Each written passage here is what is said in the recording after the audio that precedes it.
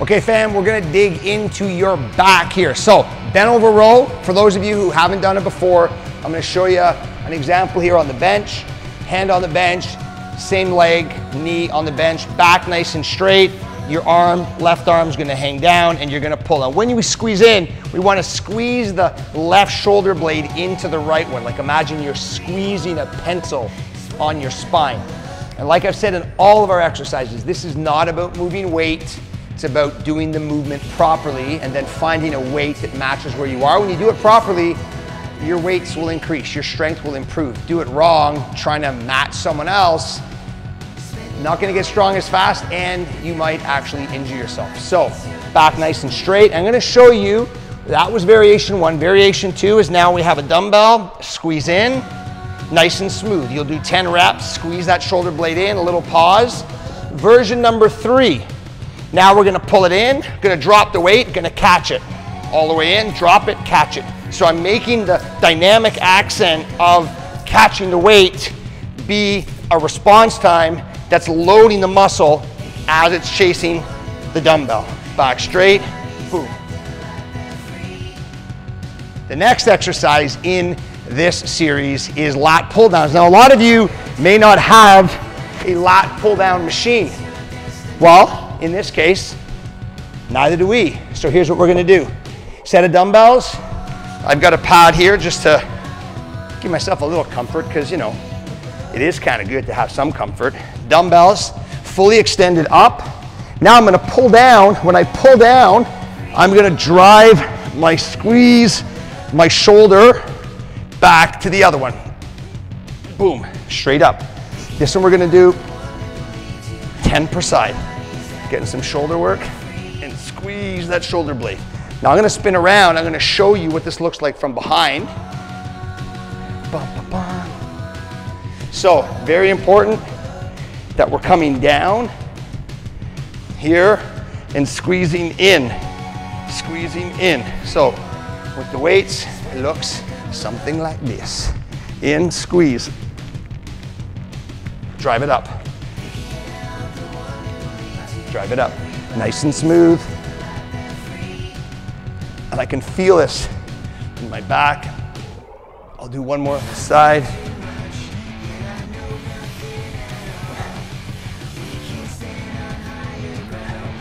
Now this is the challenging move. It's only 20 pounds I'm using, but because I'm moving it effectively, I really feel it in there. So, like the bent over rows, do 10, maybe 12 reps per side.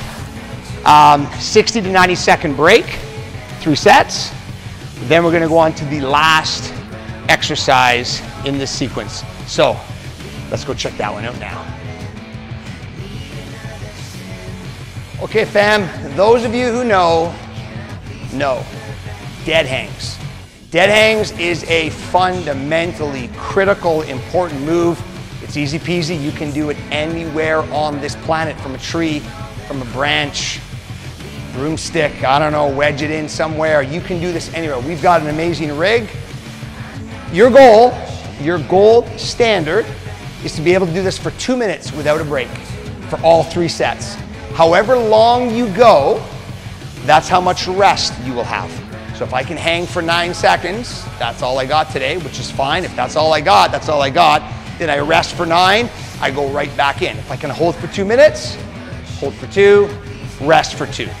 This is an exercise that is, we call this step 1, phase 1 of doing pull-ups. It's incredible at building grip strength, forearm strength, shoulder stability, back, so many different variations, but so much good value. And literally, hang, pick your feet up, and you hold. And I'd like to see you focus on getting 1 minute. I mean, kind of minimum.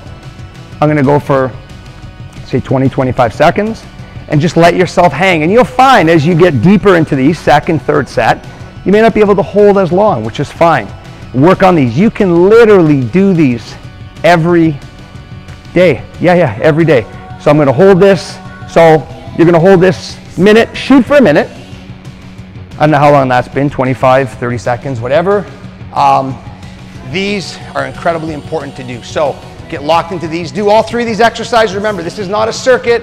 you're doing the first, the rows, whichever variation you're at, 10 reps per side, minute to minute and a half break, 3 sets, move on. Next exercise, the pull downs with the scapular or the shoulder blade retraction. Again, 10, maybe 12 reps per side, 60, 90-second break in between. And then these bad boys here, however long you hold, that's how long you rest. Like always, drop your comments, your questions down below. Let us know when you're using these exercises, how you're doing, how they're helping your game, how they're impacting you as a player. And you know, for 26 years, we've been in your corner.